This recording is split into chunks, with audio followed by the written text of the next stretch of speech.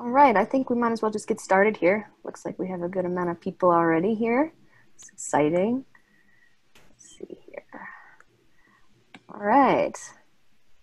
Hi, everybody. My name's Corey Ayanaji, and I'm the Ballantyne Gallery Manager at History Colorado Center and the coordinator of the Voces and Arte programming. Before we begin, in the spirit of healing and education, we want to acknowledge the 48 contemporary tribes with historic ties to the state of Colorado. These tribes are our partners. We consult with them when we plan exhibits, collect, preserve, and interpret artifacts, do archaeological work, and create educational programs. We recognize these indigenous peoples as the original inhabitants of this land. We are so delighted to have you all here with us today. Voces and Arte was created in partnership with the Latino Cultural Arts Center to coincide with History Colorado Center's newest exhibit, Hecho in Colorado. For more information about the exhibit, you can check out the website, and I am going to put that in the chat right now.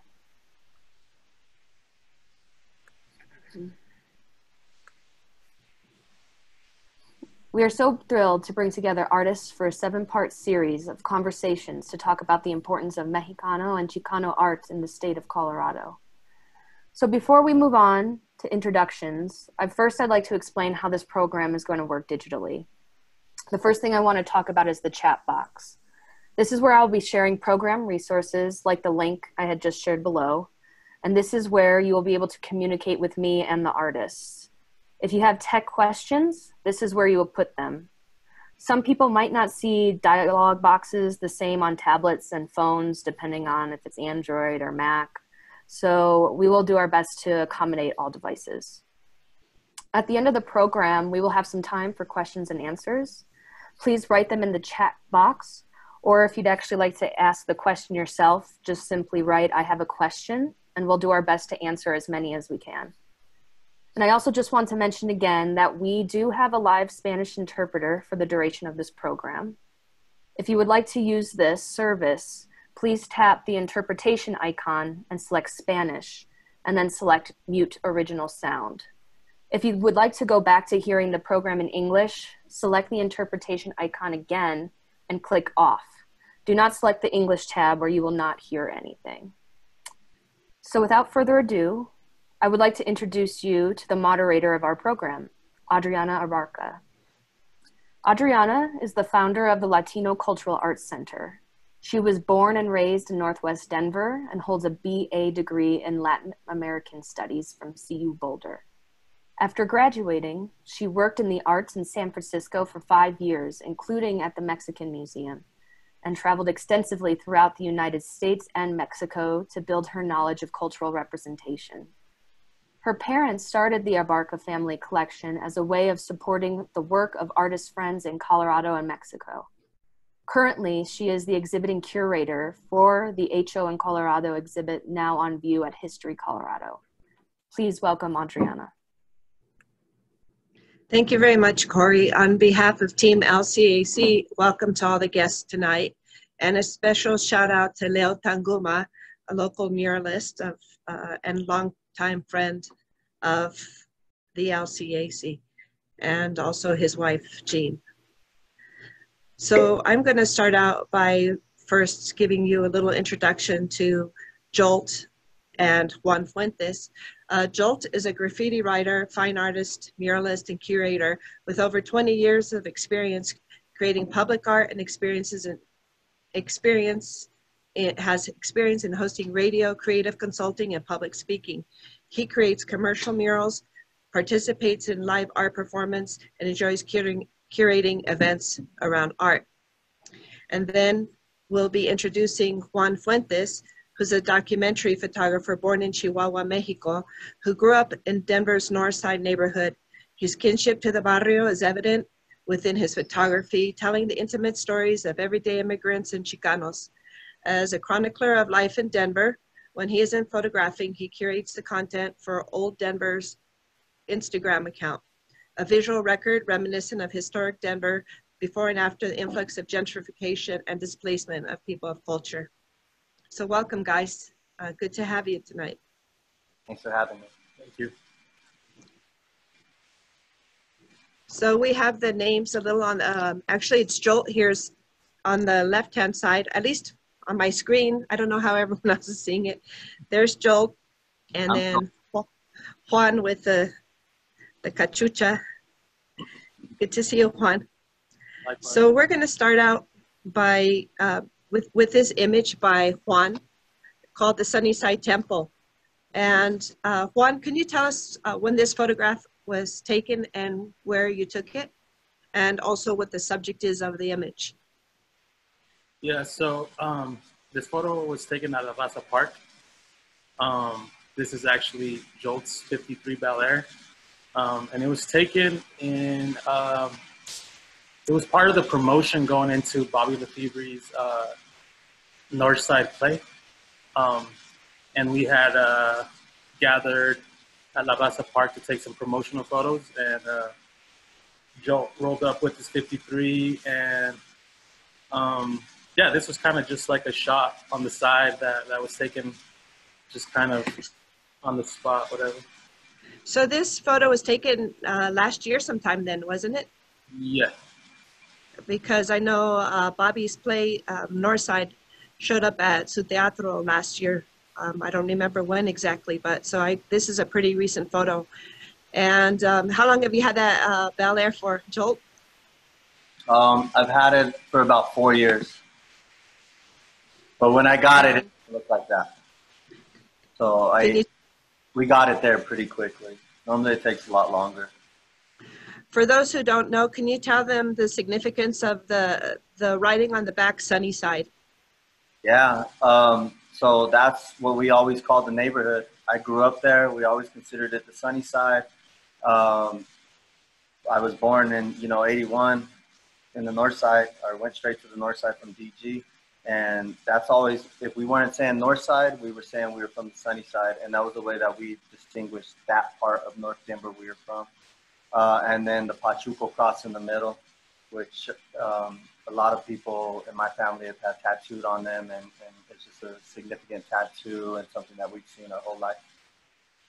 So for those who aren't familiar, Columbus, the historic Columbus Park, supposedly Columbus Park, we've called it La Raza since the, I would say, late 60s, early 70s. And maybe you guys could talk a little bit about what's going down in the neighborhood recently with our city councilwoman, Amanda Sandoval.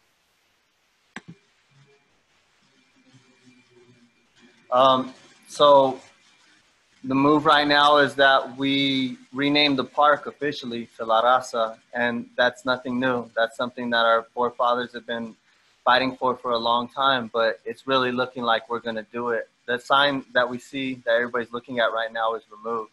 I think the current climate helps us with this move, but I also think that my generation and before, growing up and seeing generations before us and handing down that torch, now we're in city council. Now we're not, not that we haven't been before, but right now a lot of people are fighting for what's right, and the right thing to do is to give this park its official name it's always been called, which is La Raza Park. So Jolt, since you grew up near the park, maybe a block from there, do you remember when that pyramid went up? I remember, I remember when the pyramid went up, and I also remember like towards the end of the pool. So I remember the park being big mounds of dirt. I remember those days where we were playing in the dirt as they were creating the construction. So that's my era, my generation. So what kind of emotions did it raise in you when you saw that pyramid constructed? I didn't have the maturity to understand it on the level of which I do today. I was a little kid. I was a little boy. I was just playing in the park. I was just in my community. But growing with that pyramid has been literally a temple for us. That's where we, as Northsiders, as kids from the sunny side, from La Raza Park, that's where we gathered. That's where we celebrate losses of our people there. I pray there. That's church to me. I'm connected to it through and through. That's a symbol that represents my culture. Were there any other symbols on the north side that meant as much to you as the pyramid? In terms of landmarks or just? Yeah. Mm-hmm. Yeah, the mural on top of Aslan Rec Center, the mural that was behind Aslan, the murals on the side of Servicios de la Raza, I mean, I can go on and on.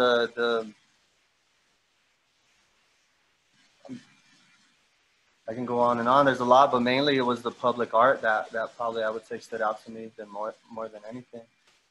So do you think your family's background in art had more influence on you, or the public art, or a combination of the two? Maybe you could talk a little bit about your father and your grandmother and their interest in art. So my grandmother was an art teacher at Ebert, and she's from Monte Vista. Before that, her parents are from Chihuahua, and they lived in the east side, and my grandmother taught there. So I grew up with all of my uncles being creative in one way or another, and my dad himself being an artist and musician. Art was something that we were taught in our home. I think that the importance of that, what you're exposed to in the home, sets you up for what you'll be exposed to and what you'll absorb in the world. And the art and the culture that I absorbed in my own home set me up for a better understanding of what I was seeing. When I was looking at the murals in the community, I wasn't only taking those images in, but I was wondering how they created them. I was wondering about the technical process of it. And I understood that by watching art get created within my own home. So Juan, did you have any art growing up in the home? I know you're originally from Chihuahua, but you spent most of your life on the north side. What art were you exposed to as a young man? Yeah, I didn't have it much directly at home. More of my influence was as a kid looking at Lowrider magazine, but mostly the Lowrider Arte magazine. Mm-hmm. That influenced me a lot. Ever since I can remember, I was collecting those magazines. I was going to the 7-Eleven on 26th and Federal and just saving my lunch money to buy those magazines. But aside from that, I think the influence on public art as well, both graffiti and murals. I think I was real young when I was picking up and looking at the graffiti that was around. I think I remember seeing the Gorilla before I even knew JOLT at all, So that's JOLT's Gorilla you're referring to, huh? But also in middle school, not that Leo Tanguma's in the room, actually helped paint a mural with Leo in middle school. Which school was this? This is Lake, isn't it? I had left Lake in 8th grade, or the second half of 8th grade, and went to Scott Carpenter. And Leo Tanguma did a mural there at the cafeteria, and a class of us helped him out with that. Okay. I think Hey, on that note, could I step in and share? Sure. Leo, was your art studio ever in Lakeside Mall? Yes, it was. Yes, it was. When I was a little boy, I remember we would go to Scream Street, which was the haunted house in Lakeside in the basement. Mm-hmm. And me being just the little boy that I was walking, hitting the doorknobs on the doors, looking for Scream Street, and the door opened. And I walked in, and you were creating art in there. I was a little kid. I opened the door, and you were in there, like creating a huge mural. Right. And that always resonated with me. And still to this day, I think about it, like, how did that happen?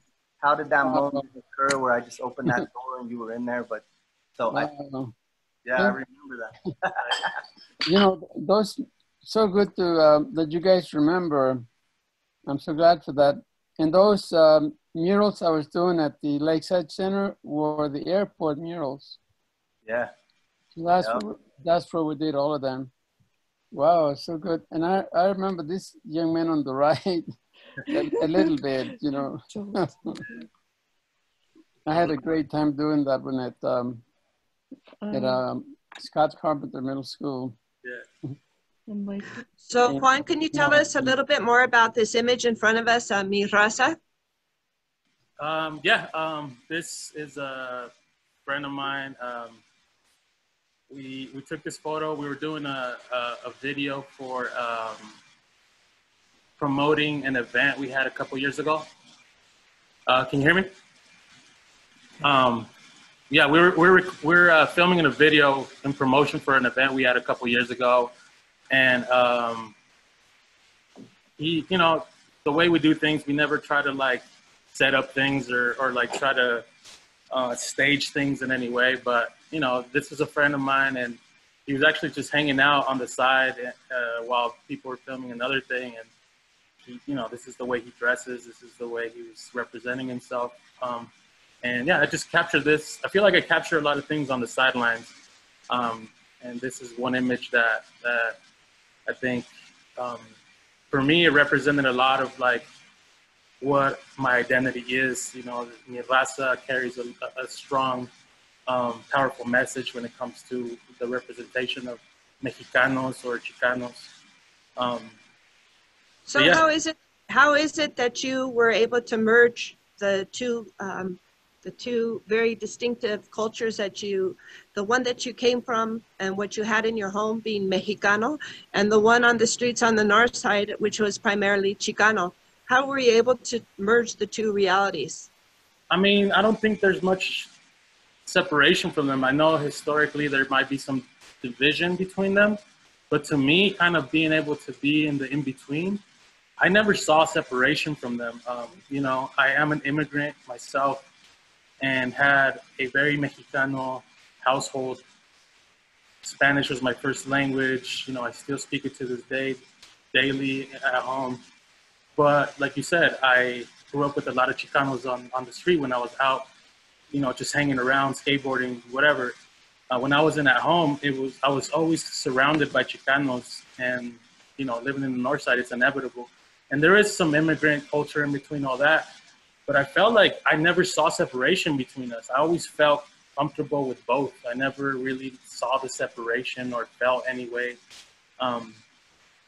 But I know there's some division between all that, but I felt like I was put in a particular space at a particular time where I think I was able to see more of the parallels or more of the similarities than I ever saw any type of differences. So I think you met JOLT maybe about 4 years ago through his artwork and through social media. And I think what probably bonded the two of you was also car culture. Can you, JOLT, maybe talk about your connection to car culture, where that came from? Yeah, I grew up with it. My dad used to paint cars. He used to do interior. My brother takes after my dad in that way. He paints cars. My car seat was in an Impala. Plus, I'm from 39th and Navajo, so walking to 7-Eleven was a car show. You know, growing up in La Raza Park was a car show.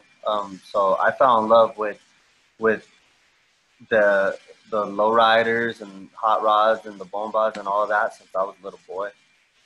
I just grew into it, and I have cars. So does Juan. We both have lowriders. We drive our cars too. So do you consider that also one of your artistic outlets or expressions? Absolutely. The lowrider in itself, the idea of it conceptually, this celebration of the American industry that fell at one point and isn't ever going to be that, but it is a testament to this Americana, which I feel as Chicanos we appreciate an Americana in a way that a lot of people haven't seen it. But to take this machine, this you know, mechanical and even design wise, like marvel to what has been created by man, and to take it and make it ours in a specific way, and then everything that comes with it, the idea of why they put hydraulics on it, because they were getting like profiled and they outsmarted the cops with that ingenuity of being able to raise the car because they were getting pulled over because it was lower. And, you know, and then you top it off with, adorn it with gold and put a mural of an Aztec on there.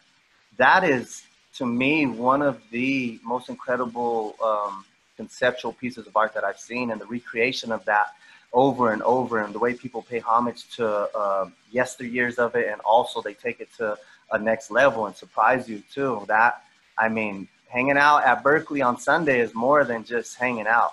It's deep, and yeah, I love the cars. I really do. Great.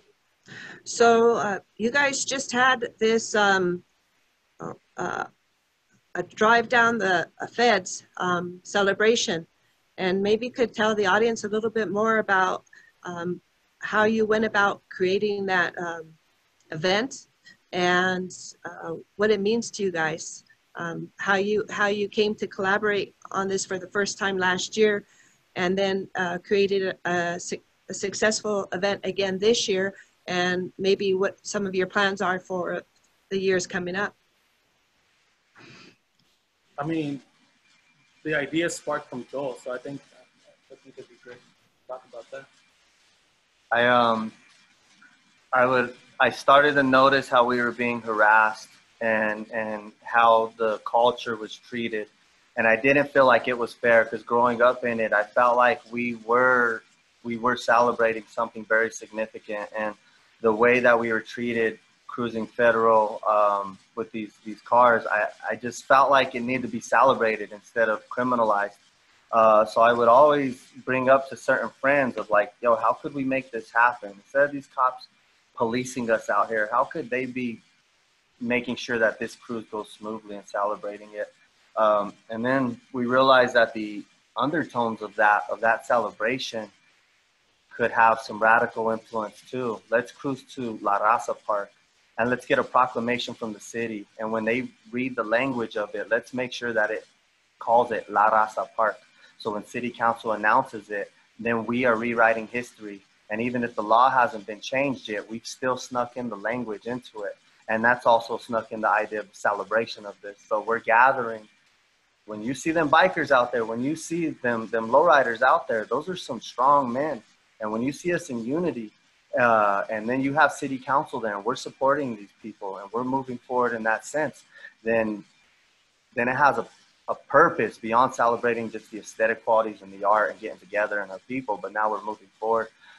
So that was ultimately the goal, and I think that's what we have accomplished. And I think the goal is now to one day have a 50-year anniversary, just like Chicano Park just celebrated, and to carry on that tradition. Holding space, that's what the cars do. They hold the streets, they hold the parks, they bring people around. And even though we got ran out of our neighborhood because it was gentrified, we can still hold space in those parks. But you know what, it's time to change the name and all of those things. So that was the intent. So we're going to go on and talk a little bit more about some of your pieces, Jolt. You've been doing spray can art since you were probably about 12 years old, as far as I know. And I'd like to know, what really inspires you to pick up graffiti and spray can as a form of expression. I think the timing for when I was born, the generation, what had occurred in the neighborhood before I was born, I think that the push of Chicano artists creating murals, but also at the same time, the New York graffiti scene had just became so popular, and it was in movies and all that. And even though it was going on in the Bronx in the 70s and 80s, it didn't really hit us until the 90s, because it came to us via Hollywood. It was through movies, and I was renting movies at Blockbuster and things like that, and understand graffiti. The culture of it, I always seen it, and as like just a little neighborhood kid, we were hanging out in abandoned buildings and train yards, and that's just kind of how we grew up exploring the city. Denver was a different place, a lot of abandoned buildings, and we were in there, and art in the household and all that. I don't know, it was an outlaw art that I appreciated. It spoke to me, and it was right there in the community. It was popular. Most kids did graffiti art in middle school and high school. By high school, it kind of started to fade out, the popularity. But when I was in middle school, most people did graffiti in the neighborhood. They had a tag. That was just kind of what we did. So how did you end up sticking with it? And a lot of, a lot of kids start out and do their tags and this and that and have their books, their sketchbooks and stuff. But how did you make it last? How did your love affair last with graffiti through all these years? I mean, you're still at it. Yeah, I traveled and I seen what was going on and what other people like me from different places were doing, and I understood the bigger picture of it. And I got schooled. I learned. I was given knowledge by older graffiti writers. I learned to study the culture, and I grew with it, and my identity grew with it. And then it became something that, you know, in the neighborhood, you get recognition for it. You get a little bit of fame. You put your name up. You're good at it. People acknowledge you. That's something that keeps most people around. But I think following the art of it, understanding like the depth of creating abstract letters, of using these symbols and rearranging them while also appreciating what that letter is. I just grew with that within itself. Within the culture of graffiti too, the people of graffiti was another reason, because a lot of my personal relationships, some of my best friends are graffiti writers. So we could mention to the audience that you have a couple pieces up at the Hecho in Colorado exhibit being held at History Colorado. We have your jumpsuit. Maybe you could tell us a little bit more about that jumpsuit, the history behind that jumpsuit and the patches on it, and what that jumpsuit has seen. Yeah, it's just something that I lived in. I felt like what I wanted to showcase, that was a part of it. I think that's the important part of it. Like, you see it, you can't deny it. There's been some miles put on that thing. I really lived in it. And I think it's a testament to the lifestyle that I live. I think that all those colors and all those paint, all that layer, is just shows a bit of dedication. Yeah. And when did you create your guerrilla or guerrilla, or like the really is probably reference to guerrillero or a warrior? When did you create your guerrilla character? I'm not even sure the date. It's been like 15 years almost that I created that character. And yeah, it's something that I'm known for. There's a lot of styles that I work in, but that one was created out of necessity, because it wasn't really good to write my name on things anymore as I started to have my career and people started to know who I was, and I wasn't hiding my face. So I created something that was almost like an alias and could fit certain rooftops. But it was created because the name Guerrilla Garden, the idea and the concept already existed. So that's why I went with the gorilla. And also, if you know, like the culture of the Northside too, we really embrace gorillas on a whole, because. And it wasn't because of Casa Bonita, right? Nah, it was because. It was because. I had to stick that in there. Yeah, no. Nothing to do with Casa Bonita. Nothing to do with them. Yeah. So we're going to talk a little bit more about your work, Jolt, if that's cool. Can you tell us a little bit more about this Laridan Hall commission that you got just, I think it was last year, right? Yeah, this is like the last, what I would consider large scale project that I did. You know, large scale projects don't come around all that much on this scale. All these murals are on the same building. So the one with the hands, that's the west side of the building. The flowers are on the east side of the building, and then the butterflies are on the lobby, in the lobby. So for those who don't know, can you tell them where what Laridan Hall is and where it's located? Yeah, Laridan Hall is in Globeville. I grew up down the street from Laridan Hall. And Laridan Hall is the first school of its kind to serve people that have mental disabilities. and as well as physical disabilities. In the 50s, there was a woman that had two sons named Larry and Don. That's why it's called Laird and Hall. And they had disabilities, and they were not accepted into public schools. So she created a home to help and care for people that needed extra care. And it was originally that old blue house, Victorian house on 29th and Federal. And then later the Elks Club bought the building, which was a Globeville, which was a school at one point. And that later became Laird and Hall. This part of it is Laird and Hall is now developing affordable housing in Globeville. So the butterflies that we're looking at, those are painted on the interior of one of the buildings. Is that correct? Yeah, that's a room where clients work with people, or there's therapists that work with their clients, and they work with people. There's physical therapy that goes on there. There's counseling. There's all sorts of things. It's a cool spot. It's always served the community. Laird been there forever. Actually, they've been there since, I believe, I don't want to misquote, so I don't want to say it, but I made a documentary on it. And if anybody wants to look it up, it's just JOLT, Laird and Hall. And I documented the whole process of this. There's interviews with the community. There's interviews with Manuel Martinez. And you can also see the process of it being painted. Yeah, I highly recommend that video.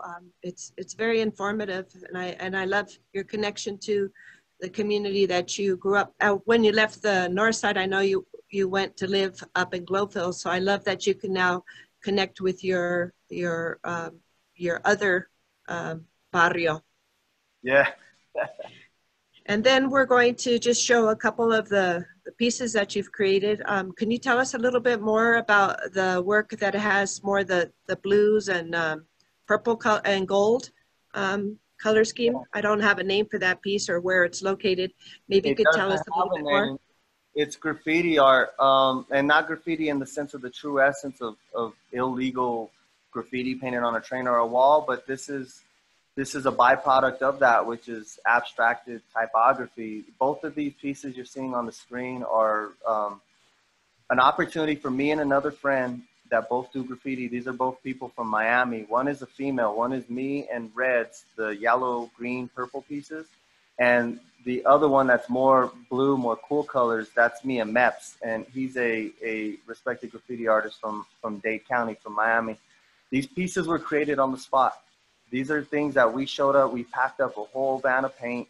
We didn't pick out the color scheme.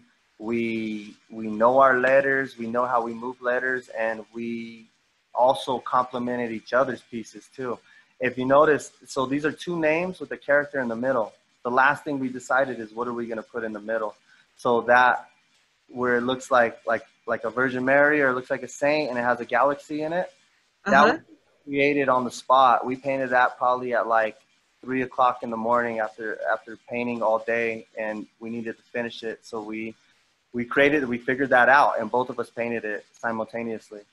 Here in Denver? Did you do that piece in Denver? Yeah, that's on Burrito Giant. These are both off of 38th. One is on Burrito Giant, and then the other is down the block on the old Country Gentleman liquor store. And we change these walls all the time. So the first one's gone.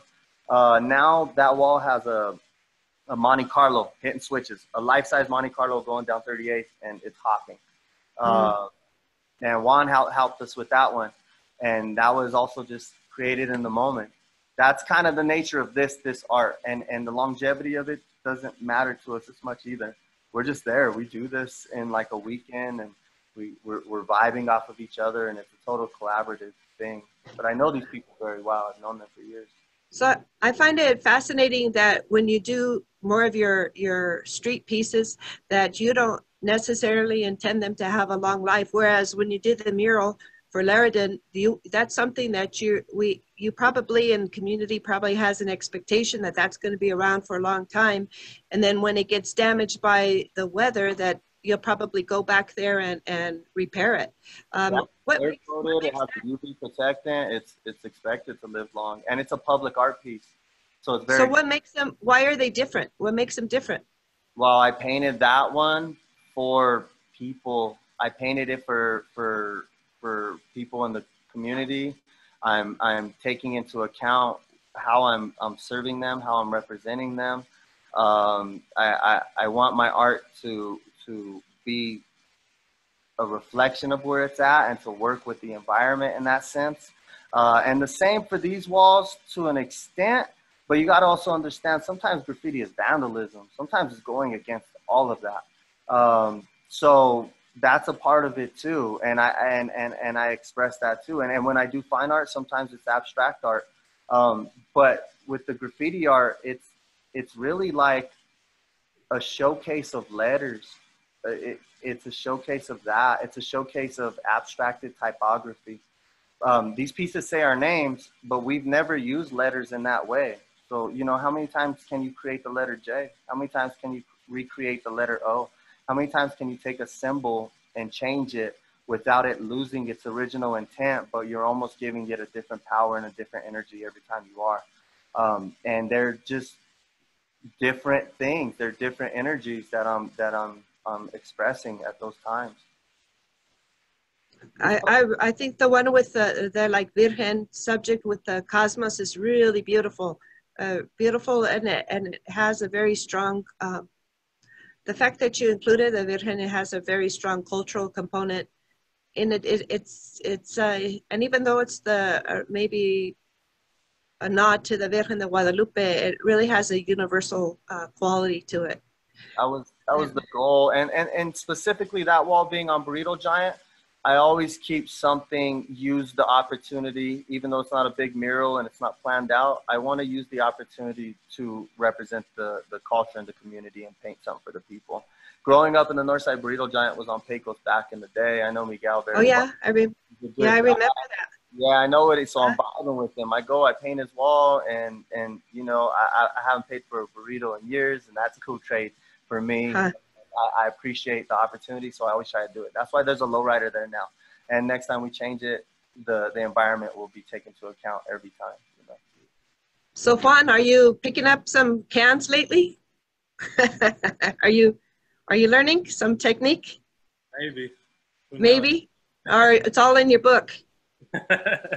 So talk to us, Juan, a little bit about your photography. We really didn't have enough time to get into it earlier, but I'd like to know more about how you got interested in photography. Who were your influences? How long ago did you start taking photographs, and what are your subjects? Yeah, I mean, I didn't like pick up photography intentionally that long ago. It was about 3.5 years ago. It was inspired through Instagram. I know it's like a weird space to be inspired through, but at the same time, I was just seeing how different photographers were approaching street photography. And to me, it just clicked because I had been in that culture for so long and not documenting it. And I just made that transition. I started taking photos with my phone.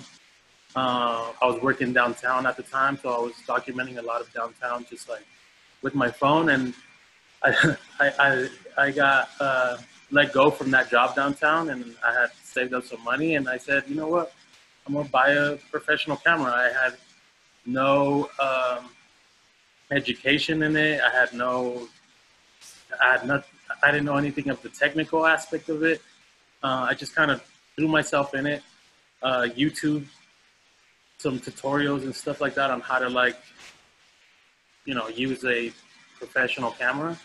But to me, I think photography really spoke to me because it was a way to, like, you know, show my story, show my point of view of this city, show what I've been through in an easier way. I always, I think, wanted to be an artist in some sort of way. You know, I picked up graffiti when I was young, but never took it anywhere. Then I started making music and then never took it anywhere. And I think photography really spoke to me in a different way where it was still like a creative outlet, but it was also came with like a purpose. And I think these past 3 years have been just a big focus on what's happening around the city, what's happening around my life. But yeah. So you have maybe 4 photographs up at the Hecho in Colorado exhibit. What would you like people to take away from that show when they see your work? Man, I don't know. It's loaded question. kind of tough because I'm still trying to take away my own. I think I'm amongst a lot of people that I've respected for so many years, amongst a lot of creative and artists that have been doing that work with that same purpose of representing our culture, representing our people for over 50 years now. And I'm probably one of the youngest ones in there. I'm 29 years old, and like I said, I've only been doing photography for about 3 years. So my art career isn't like as extent as other people in there. So to me, I just wanted people to connect with it. I want people to feel that I'm capable of, you know, representing in that way with that intent as well. So can you tell us a little bit more about some of the fellow photographers that you work with? Yeah, so the first, like when I first got into photography, I started taking photos and kind of meeting up with this collective called They Shootin' that had been doing a lot of street photography in Denver and doing a lot of DIY events. And like the first photographs I ever exhibited were at these events. One of them, one of the creators of that is Armando Gennaro. And yeah, through them, Armando Gennaro, Jose Domingo, they all have different names on social media and stuff like that, but we were all just kind of getting together and taking photographs in the street, or like trying to document Denver in a different way. That was like my first influence. That was like my first jump into it. Like I said, that was like my first inspiration was through Instagram, and I met a lot of these people through social media. And I know you're spending a lot of time sharing your skills and your experience with younger people. What programs are you working with? Yeah, so I've done a couple like workshops, I guess, with Art Street over at La Alma Park. I've worked with Redline's Epic program for a couple years now. I've done programs with the Grow House in Swansea. These next semesters, I'm going to be doing like visiting artists at a school in Montbello. I'm going to be doing kind of a workshop at UNC in Greeley. So I've just been kind of floating around different programs and trying to tap in with different age groups and different students. I love that you're working with the young people in community and keeping that sense of community alive. So Jolt, maybe you can give us an idea about what you got planned for your near future. And also I want to give a shout out to your daughter, V, and maybe talk to us a little bit more about responsibility of passing on, you know, a legacy to the next generation. So what's next is I'm designing 3 different murals right now. That's what I'm doing this week, just drawing every day. And those murals will be, one will be in Boulder, one will be on Colfax, West Colfax. That's for the Census 2020. They hooked me up with these people over there from one of the old hotels, and I'm going to do a mural there. And then I'm going to do a mural. I have another one downtown. So I have public art. I've taken a break. I've been chilling for like a month, and it's the most that I've relaxed in a while, and it's been nice. So I'm excited to be focused, and I'm excited to see what's next too, because I don't know what these designs are going to be, and I don't know what's going to reflect after everything I've been through up to this point. But right now I'm ready to do art, and I'm very excited about it. On top of that, I'm trying to build my own studio. I don't want to rent studios anymore. I want to own my own studio. At this point in my life, I'm almost 40, and I really want to do that. That's a goal of mine for the longevity of everything. And what was the third question? I just wanted to know your experience with passing on the arts, that just like how you grew up with the arts, how are you passing that on to your daughter? Oh, my daughter's an artist. It's just a part of our household in the same. She's exposed to art. She's traveled all around the U.S. and abroad. She's been outside of this country. She's always exposed and around artists. She creates art herself, learning the technical abilities of creating art. She knows how to use a spray can, a paintbrush, pen, pencil, protractors. I mean, she just basic skills of teaching her how to use the tools, and then she's exposed to it. She lives. My home is connected to my art studio, so this little girl has essentially just grown up with art her whole life, and she's very talented at it. So it's really cool to see. She was doing her schoolwork today, and part of it was talking about what she wanted to be when she was older, and she wants to be a professional artist. And I believe her that she's going to move in that direction too. So I love hearing that. That's excellent. We're going to go ahead and open this conversation up to questions, and Corey's going to lead those questions. Yes, thank you very much. Thank you, Juan and Jolt, for that great interview, and thank you, Adriana, for moderating. It looks like we already do have a few questions in the chat box. Once again, if you have any questions, just please put them there. First one looks like it's for Jolt, and it comes from Julia. She says, your work is so colorful. Is there a story behind color choice for these bigger pieces like Laridan Hall? I think just an understanding of color theory, call and response, contrast, knowing that one color mixed with another can create an energy. That there's a lot of magic that lies in knowing color, and I always try to use it in the most complementary ways that I can. Yeah. We have another question here from in the documentary. If I can add to that, I say it with the Globin mural. Those hands are brown on purpose. They're specifically brown to represent the hands of people that work in that community. So if there's one color that did stand out, that would be the reason why.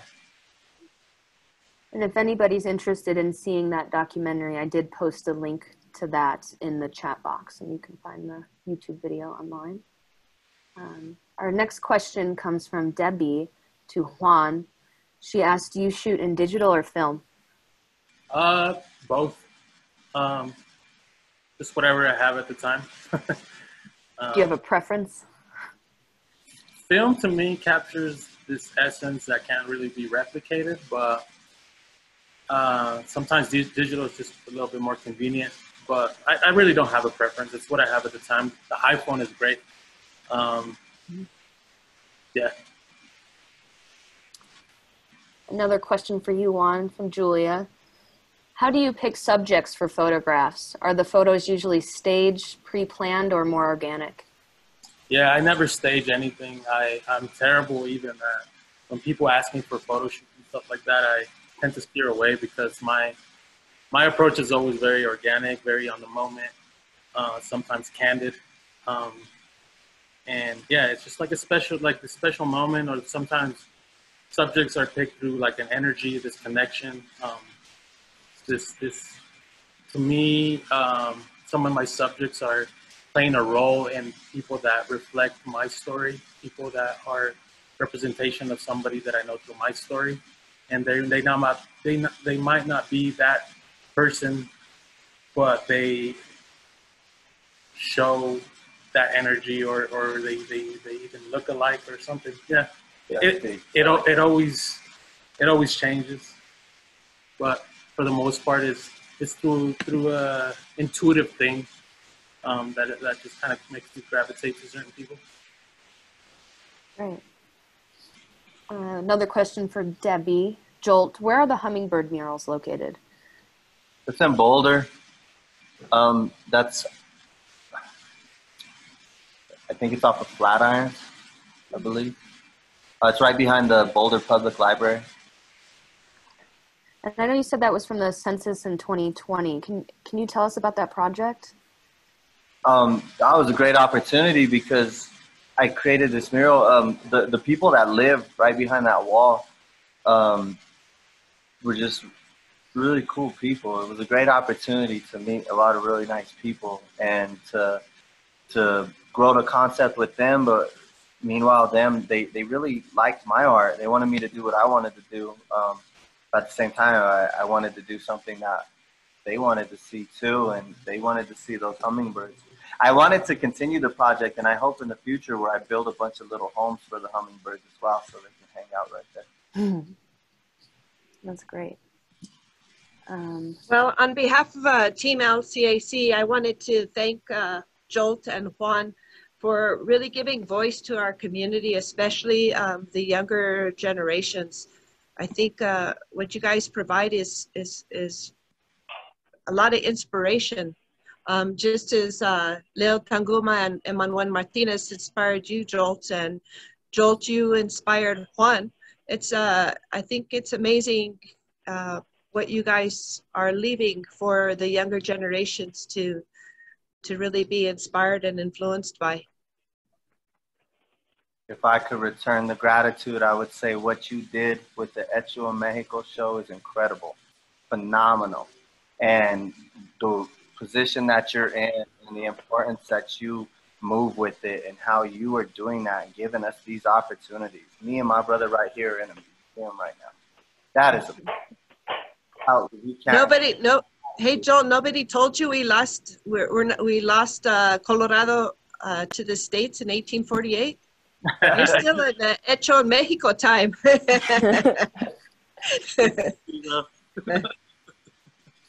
Hecho en Aztlán. There you go. I have a question here for both of you. It says, after people visit Hecho in Colorado, what do you want them to take away from the show?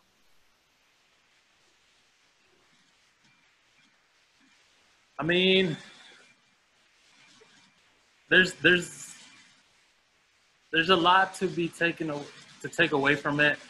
I think it should be an introduction to what has been happening on this land for the past 50 years. The people that have been the voices, the people that have been the fighters, the warriors. Art, I feel like, plays a big role in movements, plays a big role in culture, in its storytelling. And sometimes our stories get put to the side or erased with a purpose. And I think Hecho en Colorado is an introduction to kind of remind people that we have been here and this has been our land. And I hope they take away that not only are we a culture that is very talented and is capable of telling our stories in more abstract ways than just, writing it or whatever it is. We can expand in so many different ways, and I think the Hecho en Colorado exhibit shows that in different ways. There's, I think, bits and pieces of the ways different generations or different artists have approached that, I guess, telling our story. You want to add to that? I don't think I can, brother. I think you said it quite perfect. Go ahead, Adriana. Oh, can I ask a quick question? Joel, who would you say, or what artist or what piece in the exhibit stands out to you or calls out to you the most? Oh man, when I walk into that exhibit, maybe I don't know why I naturally go right, but I go right. Maybe I just move right every time I go to a gallery. I don't know, but I walk in and I see Casa Bonita and a gorilla, and I see that and Cal's piece, and I think that's incredible. I've never met him, but I love his work. And then I move the corner, and then I see Armando, whom I've never met, and I know he's my age, but I've always seen his work, and I love it. And that piece that you have of his is incredible in that. And then I move, and then I'm like, oh man, there's Carlos. I know Los Jr. I grew up in the house knowing his dad's work, and I'm like, man, okay, damn, the OGs. Whoa, there's my work. damn, don't the homie have the homie say, and then I see Juan's photos, and it takes me for a whole trip all the way through. I can't even say anything. I think the way that it was curated was phenomenal. I love it. When I look at the pictures, I see people that I know in the photographs. Not only do I appreciate the photographs, but I know the people in the photographs. So I see my car in Juan's photograph, and my painting suit is there. And then I used to live across the street from Suavecitos, from the zoot suit place. Oh, okay. So to see the zoot suit in there, and then the hand painted dresses, you know, and to see how my wife adores those and just looks at them. And I can't say any one piece, but family is in the picture. My wife's family's in there too. It's so embedded into just who we are. Like it's a trip to see. But when I do come all the way around aesthetically, Emmanuel's piece, the curandera. Yes. Yes, the painting La Curandera, painted in 1980. That piece, Emmanuel's work always has stood out to me, and the ability to use illustration, but with these hard lines and these color breaks that occur, that has become his style. That piece does it so simply and so beautifully that it just aesthetically, that is the one that stops me, and especially placement of it, because I've always loved that piece since the Museo did this book documenting his work. That's where I first seen that piece. So when I seen that in real life, it had an impact on me. We're almost out of time, but I just wanted to ask that question to Juan while we wind this up. Were there any particular pieces that hit home for you? I mean, yeah, I mean, all around, for sure. I mean, resonate a lot with what Joel just said, but particularly, I think the thing that I like reflect on the most is the fact that, you know, some of my pieces are literally next to Juan Espinosa's photographs, who, you know, he documented the you know, a big portion of the Chicano movement. And I think the photographic aspect of it is always what I gravitate to. And, but to be completely honest, that same Emmanuel the Curandera piece is one of the most standout pieces to me as well. To me, I look at it and I see it in a photographic way because I see it happening in real life. I saw what he saw when he was inspired by that image. He was down in Mexico and he saw that lady looking out, and I think that's what I see. But I don't know. It's hard to really choose. You know, I think Victor's in the room right now. His piece, I think his representation of Mayan culture is amazing as well. Leo Tanguma's sketches is like it's like a privilege to see. It's just great. Well, I want to again thank you guys. You make Raza here in Colorado proud to have you be part of our artistic community, and keep doing what you do. You guys are great. So thanks again. Great. We do actually have 2 more questions here, if you wouldn't mind staying just for a little bit over to answer them. We'll hang out with you guys. Great. We have one from Manuel Ramos for JOLT. The stylized letters in the art, I can never read them. Are they meant to be read by the viewer or to convey meaning only to the creator? It's coming right back. Okay. You said the stylized letters, are they meant to be read by the viewer or just make sense to the creator? Yeah, to convey meaning. So graffiti is a representation of letters. We're graffiti writers.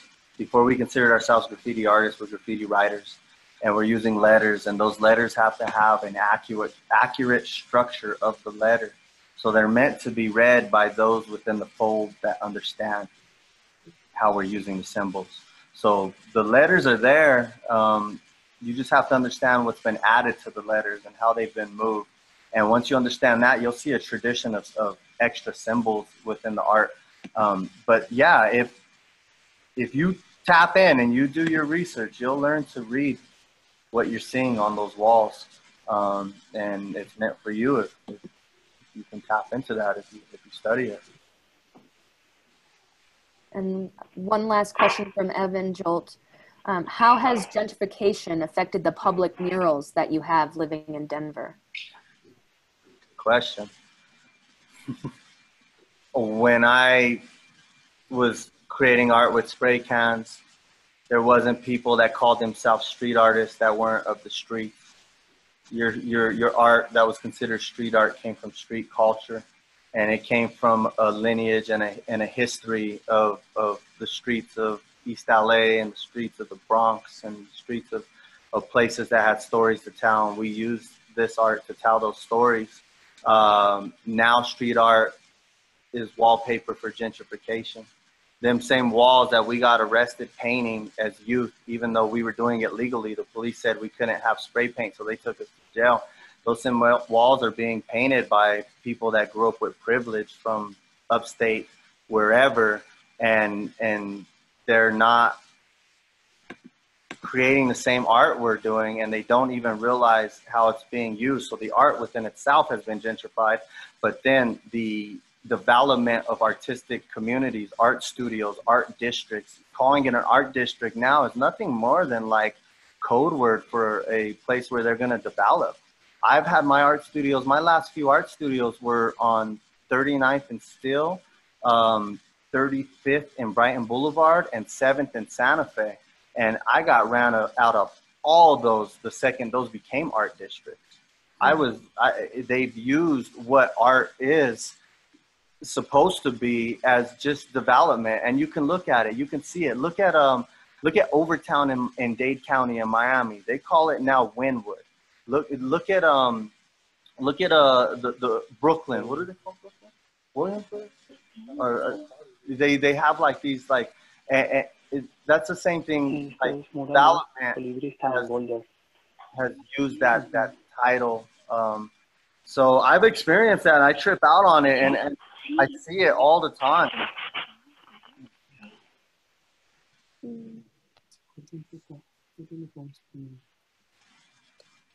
Did I answer that? Yeah, that was great. Just want to say thank you again, Juan and Jolt, for this amazing conversation, and thank you, Adriana, for moderating, and for everybody for attending today. We hope that this program has inspired you to come visit us at History Colorado when the time is right again. Hecho in Colorado is open to the public until January 10th. If you happen to come late to this event, we will be posting all of the Voces and Arte programming to our History Colorado YouTube page for future viewing. And I'm going to post that and all of the rest of the links I'm about to mention in the chat right now. And I'd like to encourage anyone who doesn't follow the LCAC Denver to please look us up on Facebook or Instagram. And we also have a great webpage, so please follow us. As far as upcoming events related to Hecho in Colorado, we have Cafecitos every Friday at 9 a.m. And what that includes is a private tour from Adriana Arbarca with complimentary coffee and bizcochitos and admission into the museum afterwards. But you do have to sign up soon as tickets are selling fast. Our next Voces and Arte is Wednesday, September 16th, and that will be with painters Karma Lee and Arlette Lucero. Again, this is free just like this, but you do have to register in order to get the Zoom link. If you're interested in learning more about the history of Chicano and Mexicano people in Colorado, we encourage you to make an appointment at our research center at the History Colorado Center. Visitors can request to see artifacts and documents not on display free of charge. For more information, visit the research center's website. To learn more about our partners, the Latino Cultural Arts Center is on the verge of something truly special in the history of Denver that will elevate the artistic and intellectual contributions of the Latino and Chicano communities to a national level. They are developing a cultural campus across 3 locations in the Sun Valley and La Alma Park neighborhoods. Visit lcacdenver.org for more information. And if you liked this program, please consider donating to support History Colorado so we can create more events like this. Thank you all again for attending, and thank you to Adriana, Juan, and JOLT for an engaging conversation, and also to Gloria Lopez for volunteering her time to interpretate this service. We hope to see you all at the next Voces in Arte, September 16th. Thank you. Have a good evening. Good night. Thank y'all. Bye. Good night.